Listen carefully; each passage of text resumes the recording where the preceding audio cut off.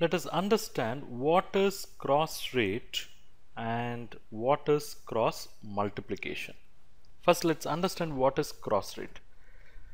Cross rate is basically an exchange rate. It is basically an exchange rate which will not talk about the exchange rate of home currency.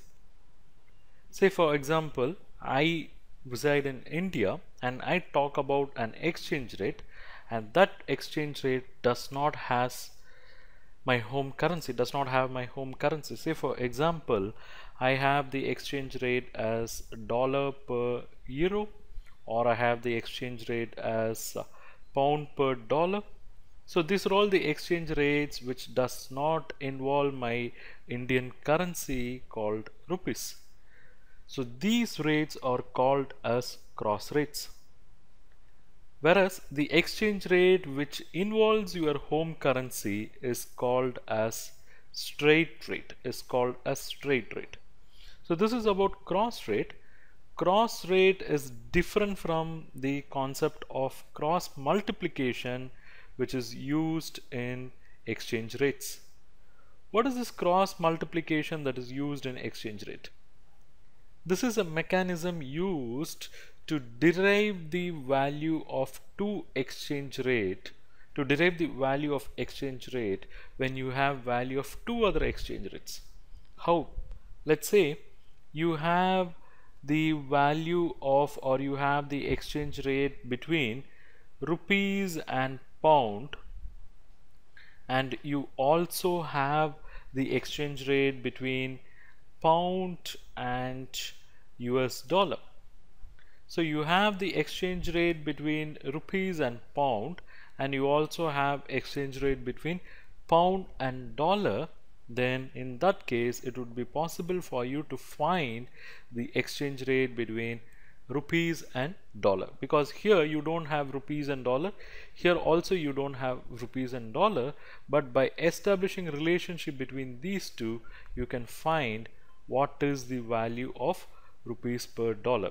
Here in cross multiplication, what happens is we product these two exchange rates, and the product of these two exchange rates will give you the derived or desired exchange rate, that is rupees per dollar. To put it little mathematically, say you want exchange rate for currencies A for B, that is you want to purchase the currency B and you are ready to pay the price as currency A.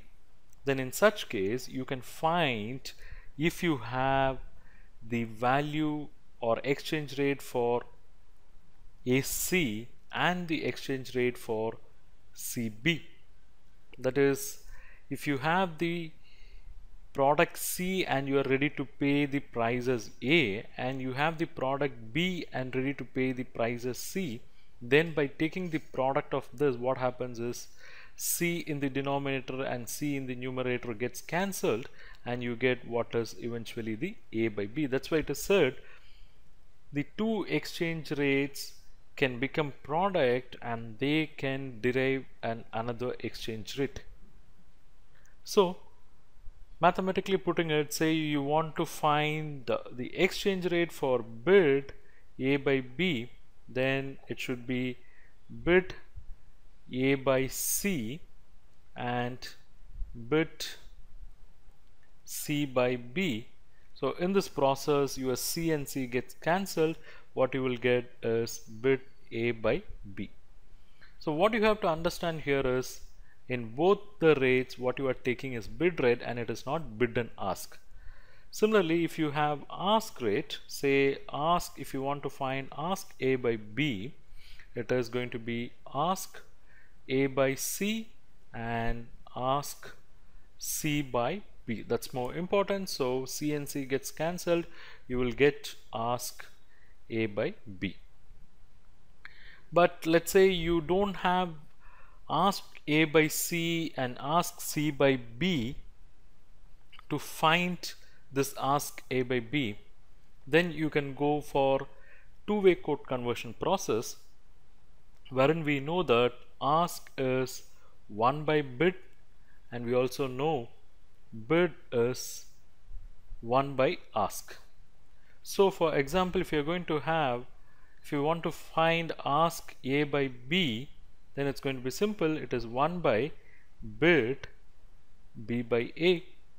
And if you want to find bid A by B, it's going to be 1 by ask B by A. As simple as that. Thank you for watching this video. Hope you liked it. If you wish to learn more on this topic, do check our comprehensive online course. I have given the link in the description below. If you like this video lecture, do not forget to click on that like, share and subscribe button with bell icon.